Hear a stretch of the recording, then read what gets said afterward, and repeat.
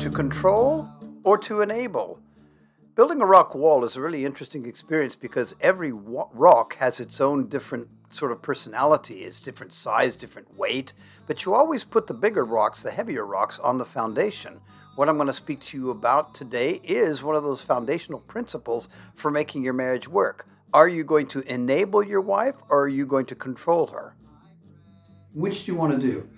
I'm making this video because I've seen something happen many times in many marriages, that if they just changed their attitude, things would get much better very quickly. Controlling someone actually means to put a stopper on them. Like, for instance, if you have a bottle and you put a cork in it, well, nothing can get out.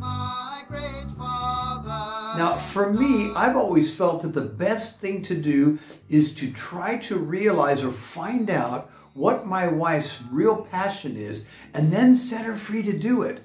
And once I set her free to do it, the whole household, children included, are very much blessed. When people have a vision, everybody has something that really lights their fire.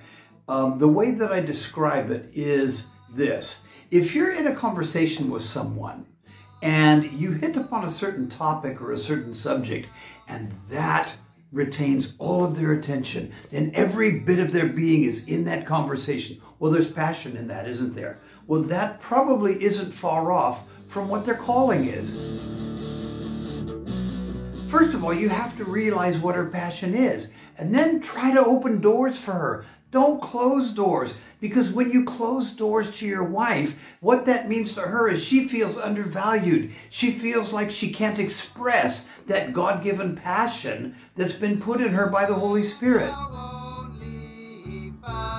But find out what it is and open doors for her. Try to help her to realize it. And when you try to open doors for your wife so that she can realize her passion and go for it, you've won a friend for life. She realizes that you as her husband is fighting in the same corner as her, that you've got her back, that you really want what makes her happy. Enable her. Stop controlling her. Because controlling her means that she can't express what God's put in her. Enabling her means that she can. Look at that Proverbs 31 scripture. My goodness, it doesn't say that she's sitting around having her husband telling her what to do. She's taking initiative. She's making business deals. She's doing things. She's active. And you know what? Her home prospers. The Bible says that her husband is happy at the gate. But you need to set her free. Don't control her. Set her free.